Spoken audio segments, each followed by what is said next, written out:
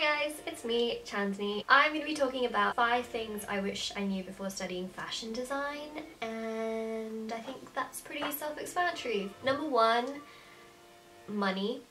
So fashion design is actually really expensive, and it's a huge investment, I believe anyways. For me personally, and I know for a lot of other people as well, if you live near a uni, or even if you're quite close to the course where you're studying, or you just have to go by train or whatever, it's still really expensive. For a lot of people, they have to sort of go outside of their towns, or they go somewhere else. A lot of people go abroad, and so for them it's already a huge investment and from a financial point of view.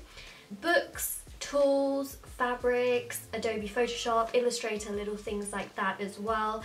Materials, not everything is provided by the uni. They do provide you with some stuff. So at my uni we were allowed to use the computers, but we only had like certain slots we could use them in. We had to also pay for printing as well. If we wanted to print anything, we had to like add credits onto our student cards, so that was pretty expensive if we wanted stuff to be printed there, or if they wanted to see things then and there, we would have to print it out and obviously use our credits or whatever money we had on our cards. Just things really did add up with screen printing and things like that as well. We could use some of the stuff that they had, but if we wanted to do extra work, or especially when we got into our 2nd and 3rd years, we did have to pay. And also for materials and just things in general, also digital printing as well, which can be quite expensive. You gotta pay for it yourself, embellishments, things that you want to use, sketchbooks, files, folders, Polly Pockets, just all of the basic stationery as well.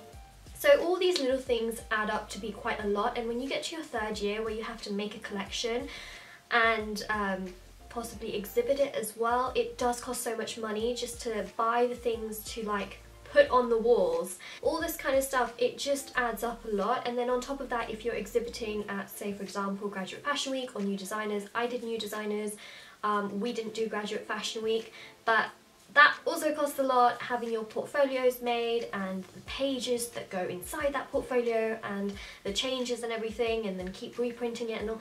It does add up to be quite expensive. On top of that, if you are abroad and you're studying fashion design, or you've moved to another country or another city, it's probably going to be expensive for you, maybe with living costs and things like that. Obviously there is a student loan that can potentially cover it, but obviously not everywhere supports student finance, so it's still expensive whether you are someone that lives at your uni or whether you've moved to be there. So I would say that the first thing I wish I knew was, regardless of whether you live close to your uni or not, it's still going to be expensive. Yes, there are ways in which you can try and eliminate the costs, but it's still gonna cost. Like, you just can't escape the fact that it does cost quite a lot of money and you are investing a lot into it. And not only just is it an investment on that side of that point of view, it's also a huge investment for internships as well, because a lot of internships, they don't actually pay their interns, and so it's an investment on your part, not just time-wise, but also can be money-wise if you have to get a train to the place. And sometimes they do cover the cost depending on where you live, but I live quite far away from London, and I did my internships in London, and I had to pay my train fare there and back every single day, because like it was the easiest way to just be there and back, and it's a huge investment to do that, but it looks good on my CV, so I did it. But again, that's just another example of just how much investment goes into this particular area that we want to kind of get into. There is just a huge amount of financial investment that does go into this. So the second thing I wish I knew was that it is okay to be introverted. It's okay to be a little bit shy. It's okay to not talk as much.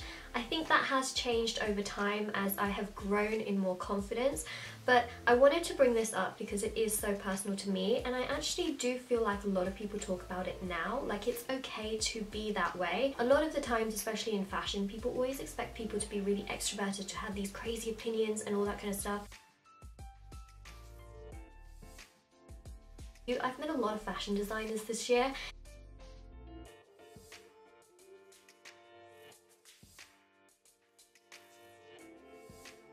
I've met a lot of fashion designers this year, and so many of them are just so humble, feet on the ground, so nice, so caring, so sharing, and it just beats that whole stereotype of what we see, that fashion designers and people in fashion in general have to be mean, bitchy, rude, arrogant, snobbish. It's like, that doesn't matter. I think we're kind of moving more into like a phase where it's actually a really good thing to be a nice person, and I would definitely say if you're a more introverted person and you're worried about stepping into an industry where it's sort of more stereotypically known to be more extroverted and opinions and rude people, like I have come across those people, not gonna lie.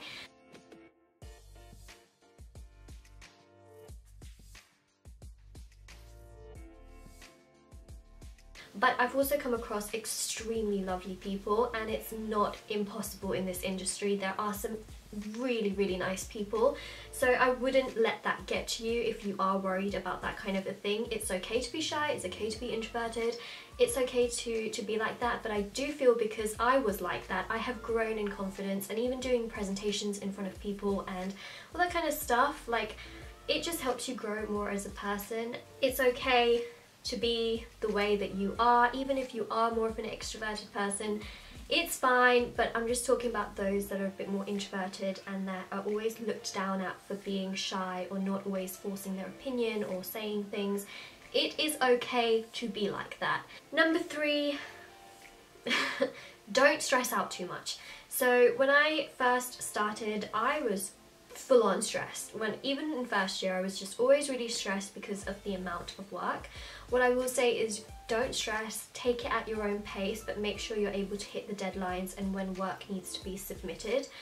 I think stress is one of those things that just comes with it, but I think if you are just able to pace yourself and make a good time management plan, it's going to be fine. And by the time I was in my 3rd year, I used to get things done ahead of time because I really tried to pay attention to that from first year. I feel like in the first year, people just, in their mind, they just assume like, oh, it's fine, it's only the first year, I don't really need to put that much effort in, and then they just don't really bother with it. And believe me, I have seen that with lots of people, so I kind of know what happened with that whole situation. So what I would say is that just try and do as much time management, but try and do it from the very beginning of the first year, so that when you get to your 2nd year and your 3rd year, you already are in the rhythm of getting work done and actually doing it well. Because I think when people get to 2nd and 3rd year, they think, oh shit, like I've actually got to like try and step up and do all of my work and complete it, and I need to start taking it seriously. But like, I don't see the point of why people write off their first year. Yes, it's not as important as your 2nd and 3rd year, but it is there for a reason. So take advantage of that and just try and manage time, and it will be fine. And don't stress out too much.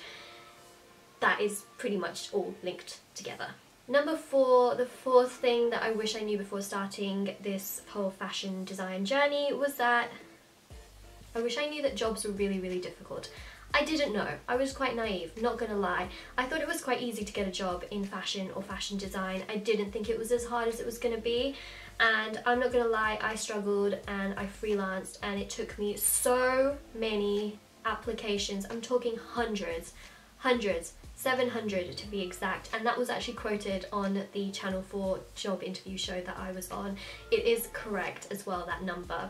I don't know if anyone's watched it, but I was on a series called The Job Interview on Channel 4 here in the UK. It aired, I think, March 1st, 2018. So if you guys want to see it, I think it's still on Channel 4 on demand. But yeah, I was on there, and that's how I got my first job, like office job in fashion. I don't work there anymore, but I do freelance, and that just brings me back to what I was talking about in the beginning. The jobs in fashion are pretty difficult. You've got to network and connect with as many people as you possibly can, and it's just, I do think a lot of it is being at the right place at the right time. For example, if you're doing an internship somewhere and they actually need people to work there and they need extra help, they might take you on straight away.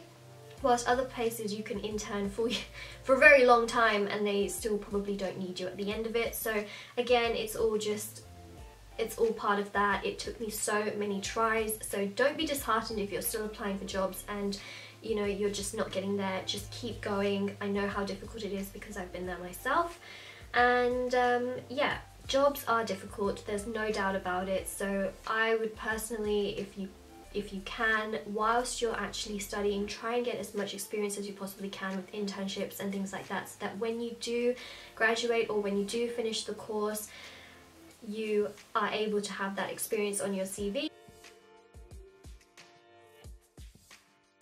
But there's no denying that it is very difficult to get a job in fashion. Again, it just depends on where you are and what you do and all that kind of stuff. It's not impossible, but still. There's so many courses that are opening up doors for fashion students, but there's not as many jobs to support those graduates, which is really, really sad. But it's sort of the way it is right now, and I hope that as time progresses, the industry is able to have more jobs for people, but also pay them right, because it is an industry which is not paid as well as a lot of the other industries. The fashion textile industry, it makes so much money and they pay not very much, especially to the designers. So I don't know if that's going to change, but again, that is another thing that I wish I knew, is that how low the starting salaries can be in fashion. Especially if you work in London, like, you're gonna save really not very much at all. Finally, the fifth thing I wish I knew was compromising. This course will make you compromise everything from your social life to your sanity. Not even kidding. So it just leaves such little time to do other things. I found that even though I didn't live far away from my uni, I wasn't really able to go out as much. I wasn't really able to spend as much time with my friends or even sometimes my own family. It was very, very time consuming, and it was hectic and crazy, especially the third year. I really didn't have time to do a lot of other things. And yeah, if you guys are working as well, like, it is very, very difficult, because you will find yourself having to reschedule your work, especially if you have exhibitions coming up or you're trying to do an internship. You'll have to try and find like a balance with work and social life and your uni life, and it can be really, really exhausting, very, very challenging, and it's a huge compromise. And so yeah, it just takes a lot of balancing, a lot of organising, time management, investing, compromising.